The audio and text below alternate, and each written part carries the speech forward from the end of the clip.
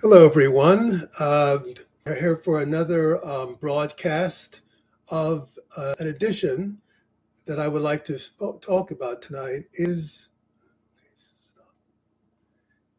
about um, access to justice in Quebec and Bill 96. And today you're going to get on this video blog, so to speak, a perspective of a Torontonian and specifically and a Canadian in general who respects and supports Francophone rights, but has had certain experiences with the Quebec legal system, which changes which provides a new perspective on what exactly is going on in Quebec. Specifically, many of us outside of Quebec, many of us who are not Quebecois, believe that Bill 96 is about protecting and preserving the French language. Myself, before having confronted the Quebec legal system, so to speak, I too thought that much of these language laws, and specifically the new Bill 96, was about protecting the French language. But now, having experienced again the Quebec legal system, I now have an appreciation that that's not what the substance of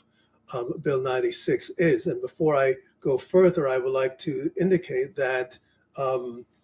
I fully support Francophone rights outside of Quebec. So I support Francophone culture, the protection of Francophone identity. I believe that the overwhelming majority of Quebecers, including French-speaking Quebecois Francophones, support and have shared values with the rest of Canada concerning basic civil rights, human rights, and concerns for social justice, fundamental values of fairness in society. What I find it unfortunate is that there's a relatively very small clique in Quebec who has supported Bill 96, people who are linked to Premier Legault's office who supported this bill, and this bill is being cloaked as a protection of the French language, but it isn't. And I'll tell you what my experience is. My experience of the so-called efforts to protect the French language is that I had won a human rights case in Quebec and went through taken to the Human Rights Tribunal.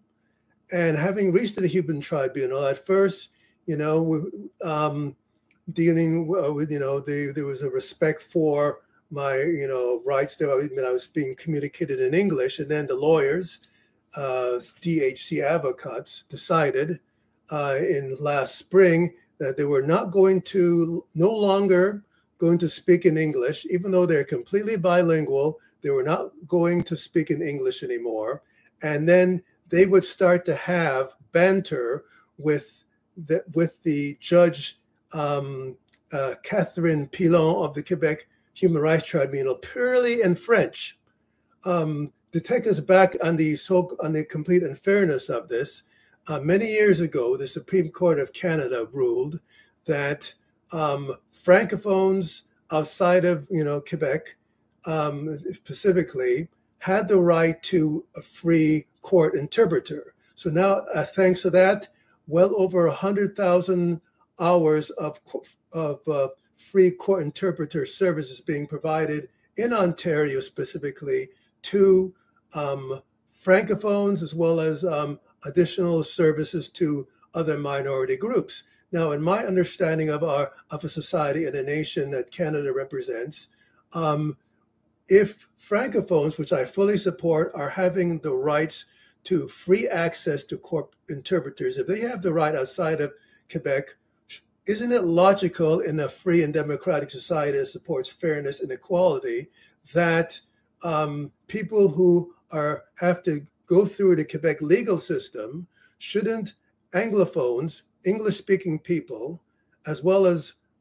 desirably other minorities, languages groups be able to have a free court interpreter service in case the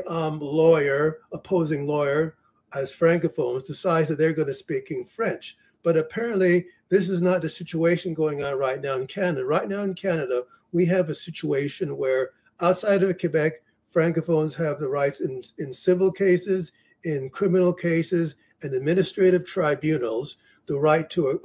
a free court interpreter. And in Quebec, I was denied that access, to such court interpreter services. And then they started just conducting and the judge, Catherine Pilon, and the HCC advocate starts talking about me, starts saying all sorts of stuff in French. And how is somebody who doesn't speak French going to be able to defend themselves in court if they are denied access to interpreter services? And this just happened spontaneously, I mean, it seems to me that I've never heard of anything like this happening in any type of a free and democratic society anywhere, in terms of the court thinking it okay that you're going to that the judge it's okay for a judge and the opposing lawyer to speak in a language that you don't understand and cannot defend yourself, and they can make decisions in another language that you are not privy to. So this is what's going on in Quebec. And so the purposes of my communications today is to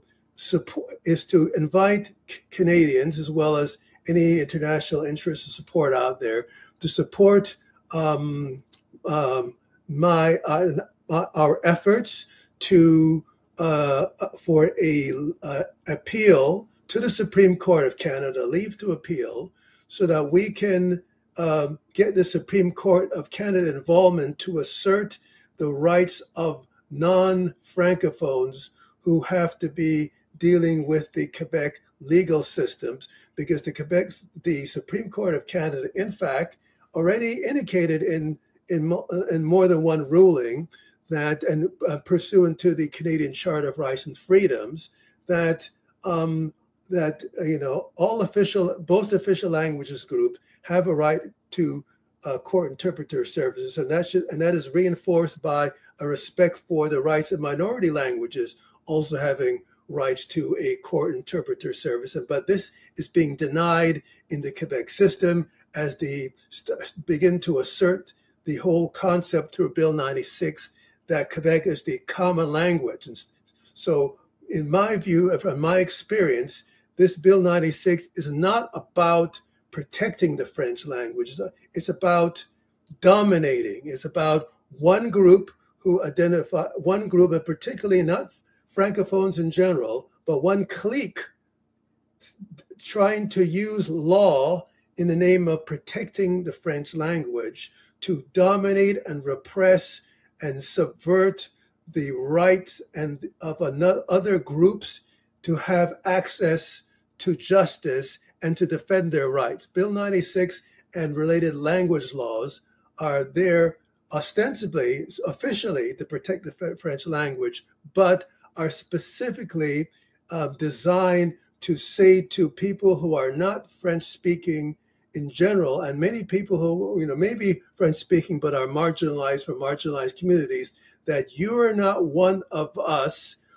This is our justice system. We don't care of the merits of what you have to, of your case and your infringements that you've experienced concerning your rights. We are going to speak French to make sure that you, non-French speaking member of our clique, are not going to have any chance and any hope of asserting your rights to us.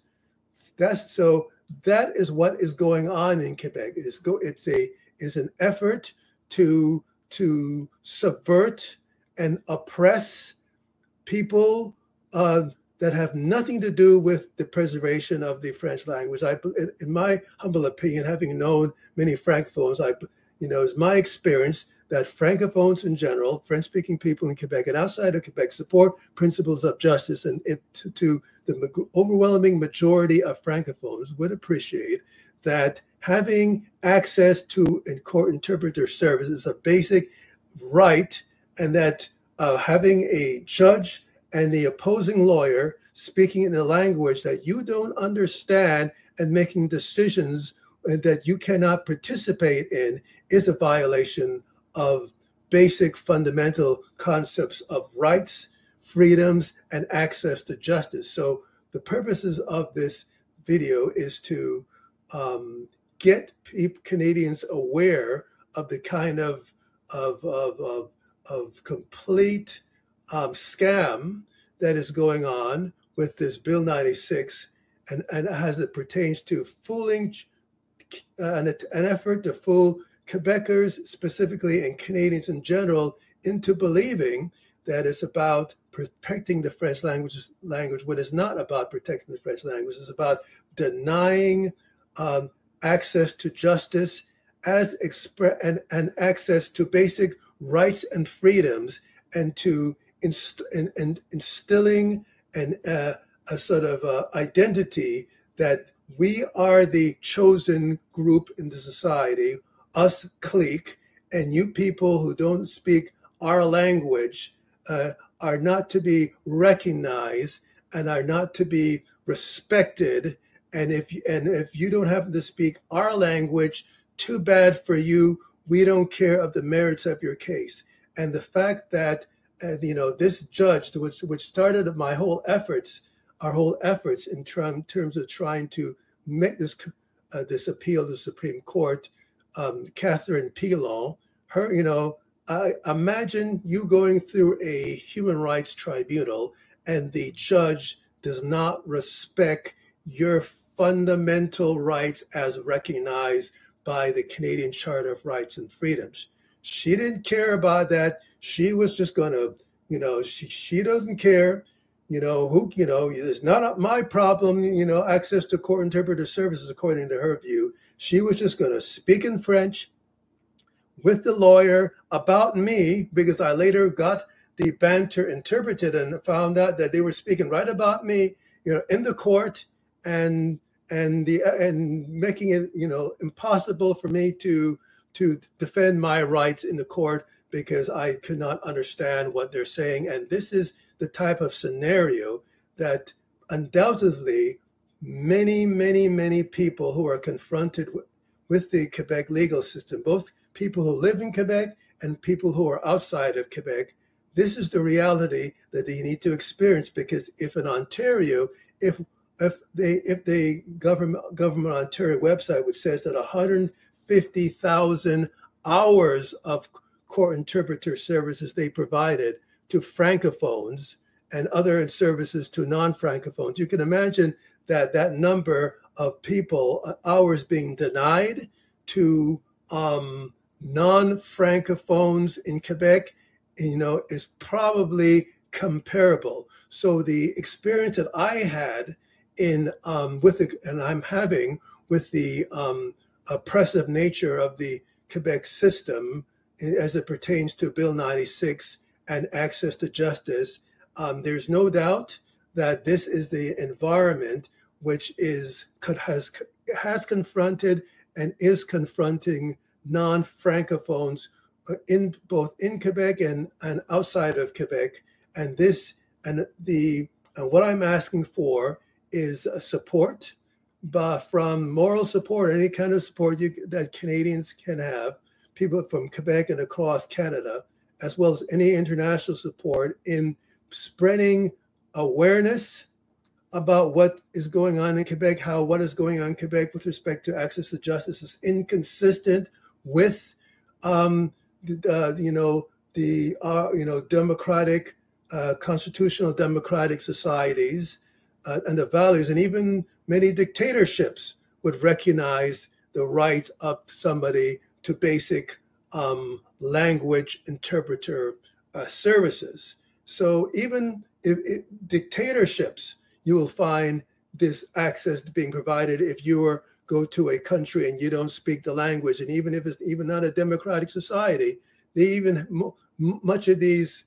societies that we don't consider democratic would still recognize you as having a right to at least understand what is being said and be able to make your input in terms of the decision. But what we have dealing in Quebec with respect to the basic denial of those freedoms in the supposedly democratic province that Quebec has represents is fundamentally atrocious. We cannot leave that to stand, because you can rest assured that what we have dealing with, once you have an environment which denies basic access to justice, you're going to have a lot of other, oversights when it comes to basic principles of fairness, decency, and a recognition for rights and liberties and freedoms. You can rest assured that the type of experience where you will deny somebody interpreter services in the court to be able to, and you're going to start having banter amongst yourself that you know that a litigant can understand, who's there for human rights purposes. If that can go on in a human rights tribunal in Quebec, then you're dealing with a serious problem. Now, if you click the link below, you'll also, if you're interested in donating to our cause, then I invite you to click the link below, and you'll see an article that's much more extensive about the treatment and about the Supreme Court of Canada cases that the Quebec legal system has violated in denying the rights of non-francophones to be able to understand legal proceedings and being able to participate in legal proceedings. So we believe that support for our legal appeal to the Supreme Court of Canada can be the basis of a broader discussion on the lack of integrity that Bill 96 represents, and an even broader discussion on fairness and inequity, which is ongoing, not just in Quebec, but the rest of Canada. So again, once again, I invite anybody who is curious or interested in a perspective that they probably won't get on CTV, CBC, and a variety of other news sources, of what Bill 96 represents. If you're interested in what is in the fundamental denial of rights that is going on and taking place with respect to Bill 96, and how it specifically pertains to the experience of a particular case that I'm asking Canadians and other people, interested people abroad, to check out and look into. This is an important case. I know that there are other legal cases that have been associated with Bill 96 as well, and we wish them support and moral support as well to those particular efforts. But our particular effort with respect to Bill 96, the unique aspect of it is that it poignantly shows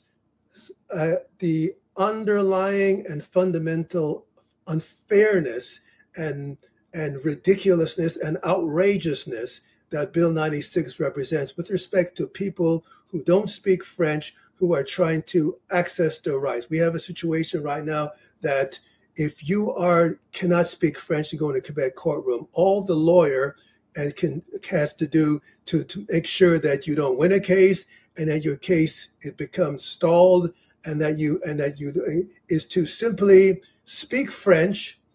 and engage in banter and judge in French and decide things without your participation, and then rule against you because you cannot participate in a legal proceeding and defend yourself if the judge and the lawyer or lawyers are going to communicate in French and deny you access to the type of court interpreter services that is available to francophones and outside of Quebec. And again, the outrageousness, a part of this is that the Supreme Court of Canada says that people in Quebec are entitled to the service, and the Quebec court system continues to ignore their obligations under Supreme Court of Canada decisions to recognize the right of court interpreter services. So we have a situation that though Quebec gets billions of dollars from the rest of Canada for transfer payments, many of that money is being raised by people who don't speak French. You know, it's fundamentally shocking that they are going to treat Canadians who in this sort of manner, an elite, again, not francophones in general, but an elite in Quebec who's completely apparently has so much contempt for non-francophones that they are going to ignore Supreme Court of Canada decisions that says that they are required in the Quebec legal system to provide these court interpreter services that francophones can get outside of Ontario. So our effort is to draw the attention to the Supreme Court of Canada to this fundamental unfairness and to expose at the same time the fundamental inequity that Bill 96 represents. We need the support. It is vital that we get support from as many Canadians as possible. Otherwise, it is likely that the Supreme Court of Canada will just simply ignore this case and sweep it under the rug because they don't think that, well, Canadians aren't paying attention to it. So we don't want to confront the complete, ridiculousness and outrageousness going on in Quebec. We don't want to confront the fact that they are ignoring our decisions, even though we're the Supreme Court of Canada. We are going to just ignore that, sweep this under the rug, and that's that. And then Quebec can do this thing, and then francophones continue to have rights outside of Quebec, and anglophones and non-francophones will continue not to have the rights in the Quebec legal system, and that is fundamentally, unethical, wrong, and against our sense that we are a united nation. If we are a united Canada, one nation, then the Canadians are entitled to equivalent rights across the Canada. We can't have a society where we have two official languages groups. One of those official languages groups has complete recognition of their rights, and the other language groups in the province dominated by a francophone population and an elite that doesn't recognize and respect rights are going to deny those rights and to deny the idea of Canada being an officially bilingual country with fundamental rights. We as Canadians, if we as Canadians are concerned about the devolution of Canada into one nation for Quebec and doing its thing, and the rest of Canada, and Quebec, getting transfer payments, the elites to spend dollars on wherever, at the same time ignore the rights of people from the rest of Canada who are trying to avail their rights in the Quebec legal system. That's fundamentally unfair. And with your support, we can get the attention of the Supreme Court of Canada to this fundamental atrocity and start to draw public spotlight on the fundamental hypocrisy and scam that Bill 96 represents. Again, is not for protecting the French language. It's about, oppressing and displacing people who are not francophones and saying that you don't belong, we don't have to listen to you, we don't care about your rights. That is what Bill 96 is about denial of rights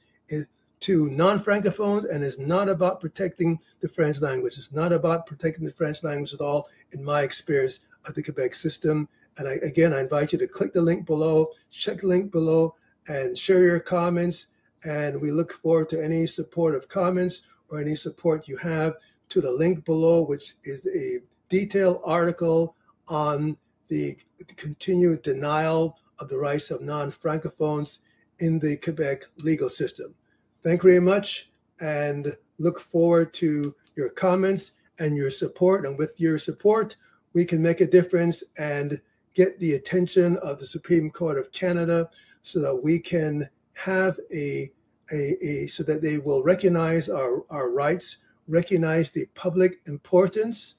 of our particular case, because most cases in the Supreme Court of Canada go before the Supreme Court of Canada don't get recognized unless they are regarded as being important to the public. And we believe that the rights and denial of the rights of non-francophones in the Quebec legal system, it affects a lot of Canadians. And this is something which is definitely, in our view, publicly important. With your support, we can show the Supreme Court of Canada that you believe that is the case as well. And let's make a difference and start supporting fairness and rights for all Canadians in the affirmation of our Canadian Charter of Rights and Freedoms. Thank you very much again for watching.